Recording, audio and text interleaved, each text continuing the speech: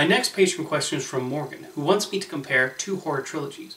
Full Moon Features has created many B-movie franchises, but two stand out to me personally. I'm curious to know which you feel is better, the Subspecies trilogy or the first three Puppet Master movies. I have to confess I've not delved that deeply into the films produced by Full Moon Features, Charles Band's production company that specializes in low-budget genre films, so I was definitely curious how I would feel about these two series of films.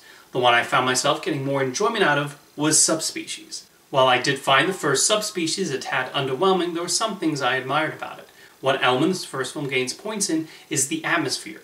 The movie was filmed in Romania. The filmmakers took advantage of the castles and other locations to give it that appropriate vampire movie look. The lead character, Michelle, is able to be interesting as she deals with the strange goings-on. There are also a couple of neat special effects that pop up, and they even got Greg Canham, one of Hollywood's best makeup artists, to do the makeup effects. However, I found the main villain Radu to be pretty silly. He comes across like Nosferatu's less cool cousin. I also felt it was a missed opportunity when he turned Michelle's friends into vampires, as there are not too many scenes of them in that form, and I would like to have seen more moments of them in action. I did wind up liking Subspecies 2. Michelle dealing with becoming a vampire herself and trying to cope with this development was well handled, along with the other major storyline of her sister Becky trying to find her. Radu becomes a more threatening presence in the sequel, with him often lurking in the shadows in pursuit of Michelle. The story also introduces his mother, who is like something out of an Evil Dead movie. The special effects featured in the first 10 minutes are really impressive, and the rest of the film is no slouch either in the visual department. Subspecies 2 checked off the necessary boxes for a successful vampire movie for me. I was all primed and ready to enjoy the third movie, especially since it begins right after the events of the second one. Unfortunately, I was majorly disappointed with what followed. Radu went back to being a silly villain in Subspecies 3, and even his mother took a serious downgrade.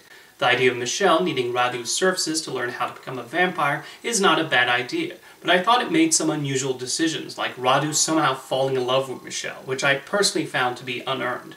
Meanwhile, Becky's storyline turns into a dull police investigation story, and the police lieutenant, who I thought was a solid character in Subspecies 2, is made into a bit of an annoying comic relief.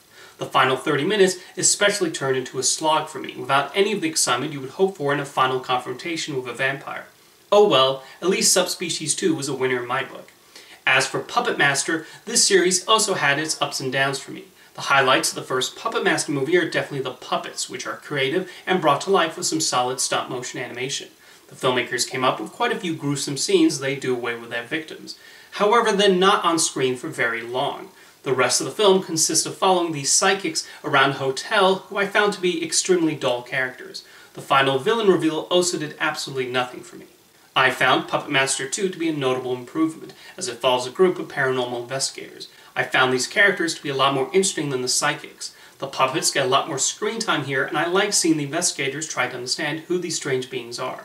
The creator Toulon comes back from the dead, and the film is probably at its most entertaining when he's on screen, thanks to Steve Wells playing up the mad scientist angle.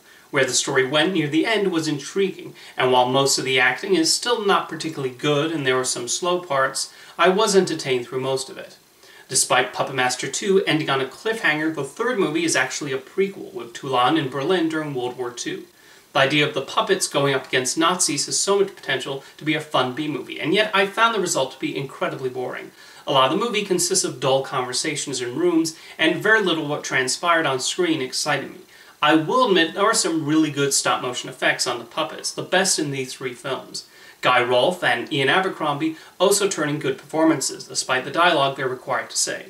Otherwise, Puppet Master 3 felt like a waste of a good idea. It's interesting how similar my opinions on these three movies wound up being. Slightly underwhelming first movie with a bit of creativity in the technical department, much improved sequel, more interesting characters and situations, and then boring third film. I did not mind taking this journey through the first three movies of these franchises though, and it's clear the love Full Moon founder Charles Band and his crew put into these. Now let me know in the comments whether you prefer the Puppet Master or the Subspecies series, and thank you for your question, Morgan.